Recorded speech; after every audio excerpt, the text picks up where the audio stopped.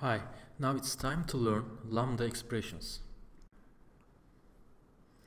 Hi, now it's time to learn Lambda expression, and it's used for simplifying the usage of function, predicate, consumer and supplier functional interfaces. We are just using Lambda expressions to shorten the code we develop.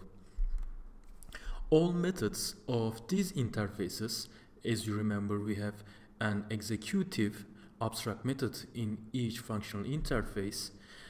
For instance, it is apply on function or test in predicate. Okay, we will remove all the boilerplate code around the function, and we will replace them with this expression, this arrow. This is called as Lambda expression. This expression may be referred with the proper interface reference.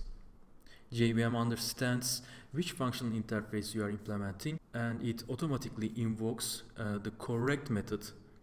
For instance, JVM may understand that you are using a predicate if you are returning a boolean after the Lambda expression. Let's see it. Here we have defined a predicate, as you remember, special word checker, and it tests if our sentence has download word inside. And we have some boilerplate code here. We are creating an anonymous inner class, and inside it we are overriding the abstract method. And inside the abstract method we are returning a boolean, and only the executed part is this. So we will remove all the boilerplate code around this execution code, and we are replacing it with this Lambda expression. Here, t corresponds to the input parameter, and we say that get the input parameter and create a variable named t, and by using this t variable, do the logic check. That's why it's enough to use this t here, and after the Lambda expression, just write the logic. Okay, that's all. So this 5-line code here has been reduced to only one single line. In functional programming, it's so important to write one-liner codes, okay? These are called as one-liners, okay? Let me show you some valid Lambda expressions. In the previous example, we did not define the type of the parameter because JVM automatically understands the type. But if you need to define the type explicitly, you may define it, such as here. We define the type, the variable name, and if you are using the variable type, you need to put parentheses around the definition, and then the lambda, and then the check. For a Lambda expression to be valid, if you are using a type parameter, you need to put parentheses.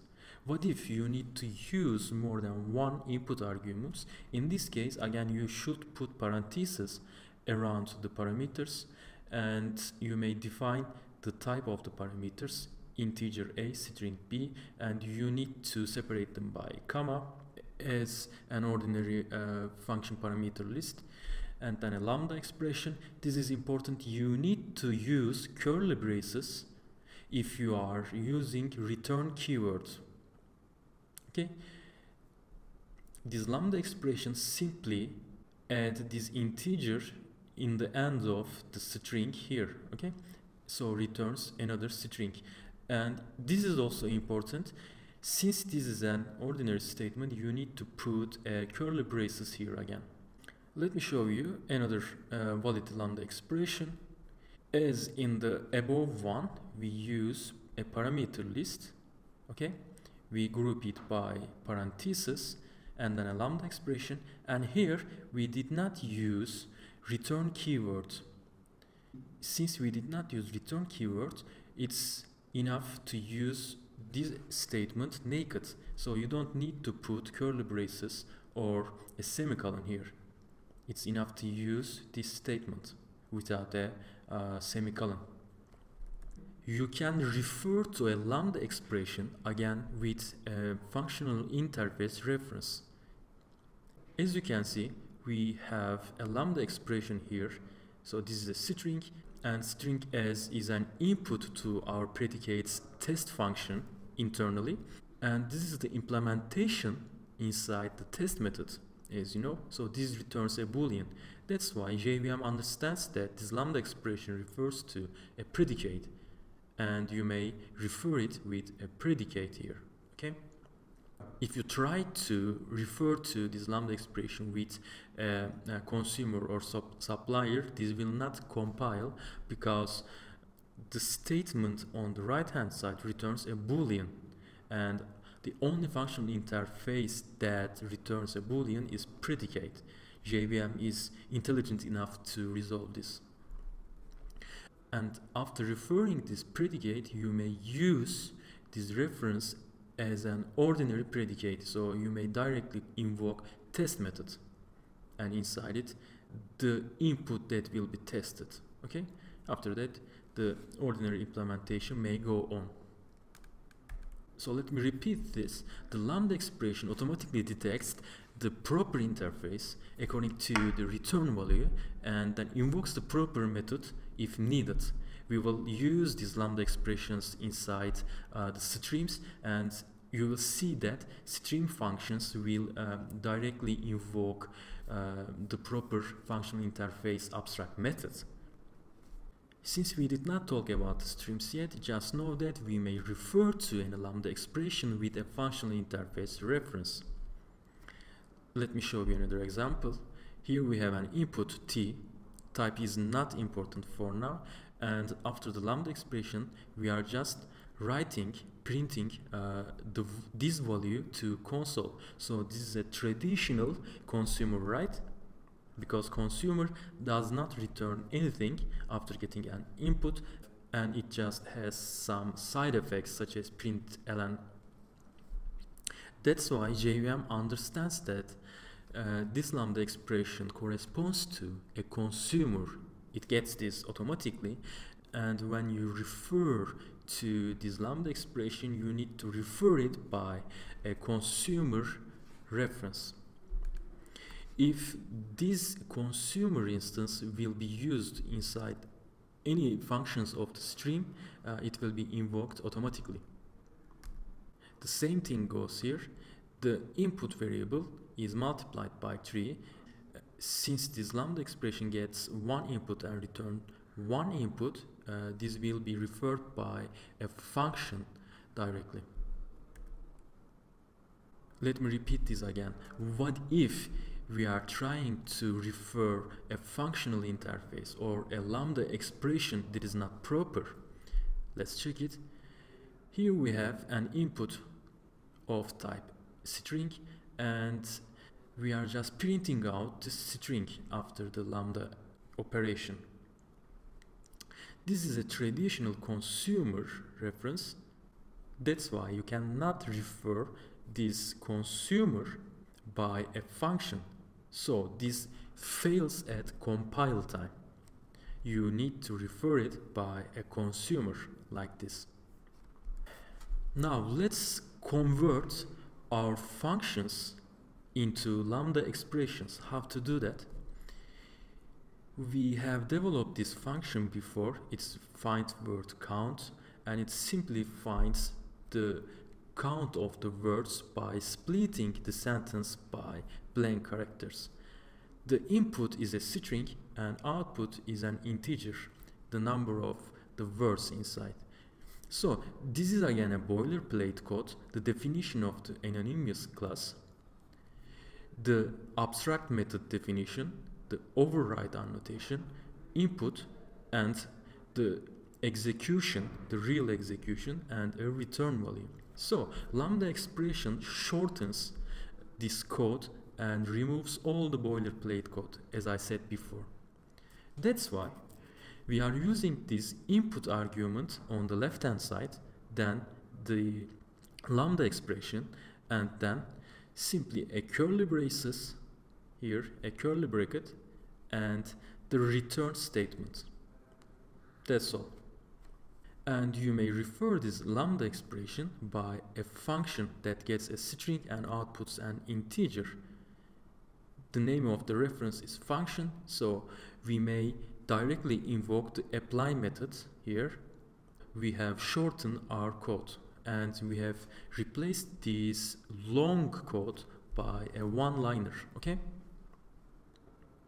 you may remove the type definition here because you already defined the input type here. That's why you don't need to define the input type here again.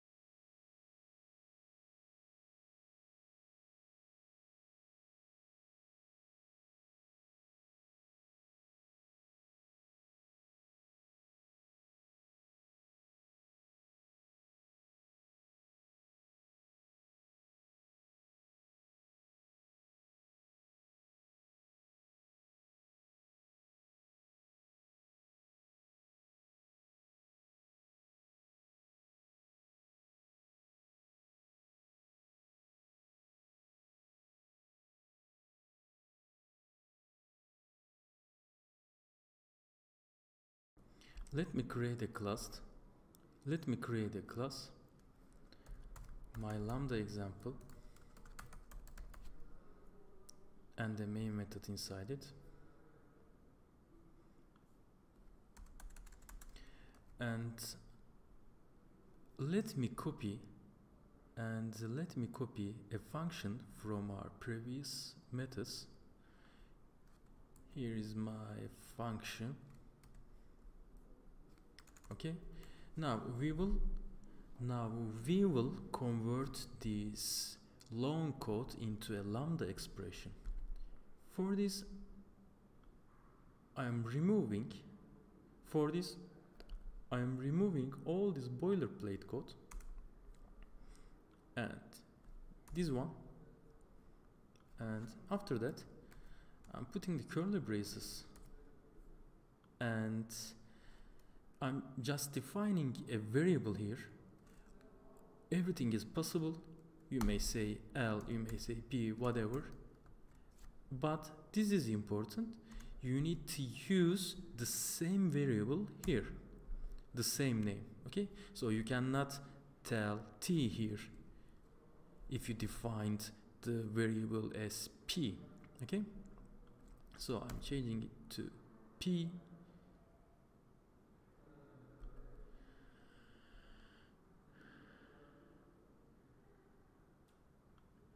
And our Lambda expression is ready. Since this is an ordinary statement, you need to put a semicolon again at the end of the definition. Now, this find word count simply refers to a function. Okay? That's why you may refer it by find word count, and you may use this Lambda expression as it's an ordinary function instance. Okay, so you may you may invoke all the methods of it. So let's say apply test, and you may assign the result to an integer, let's say I, and print it out. We will see 2. You see 2. So that's all. Now let's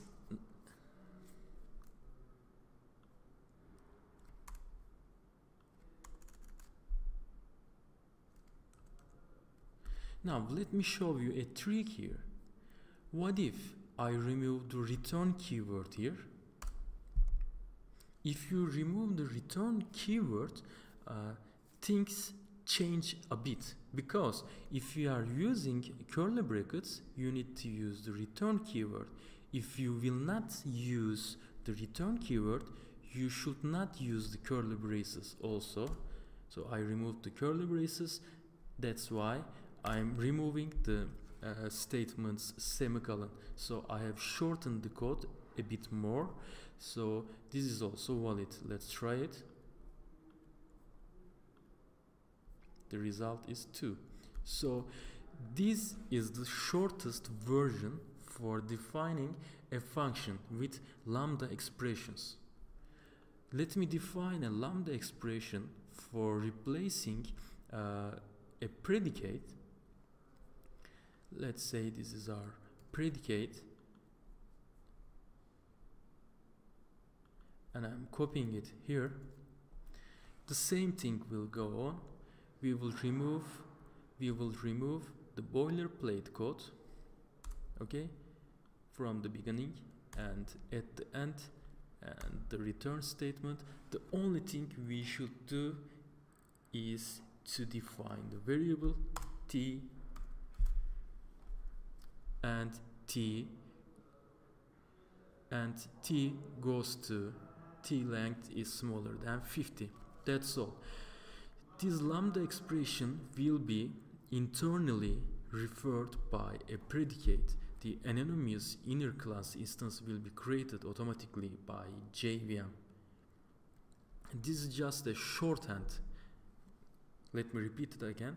Lambda expression is just a shorthand to create some of the functional interfaces, but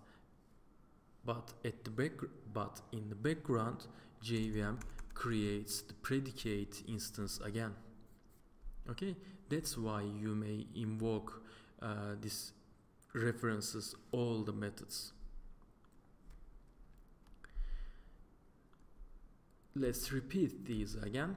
Since the expression here returns a boolean, JVM understands that this whole lambda expression corresponds to a predicate, and I can refer it by a predicate reference. What if I remove the string here? As you can see, the code does not compile, because in this case JVM does not understand what is the type of this variable t. This t may be an integer or a date or a string, whatever. So this length may not be defined in this variable. Okay, if you don't use the generic type on the predicate, you may define it on the variable definition, but if you use it, you need to put parentheses here.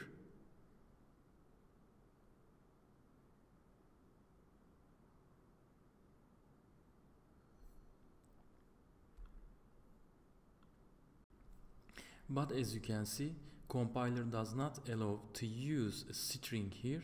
It says lambda expressions parameter is expected to be of type object. So if you don't define a generic type here, you may define only as object.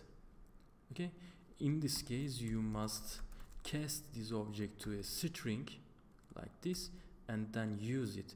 But this is not a cool solution. That's why we are removing the type definitions here and use the generic type here. Okay, and then we may invoke test method of size checker, and this will print out false, right? Sorry, true, right? Because Talha has less than 50 characters. Let's see it.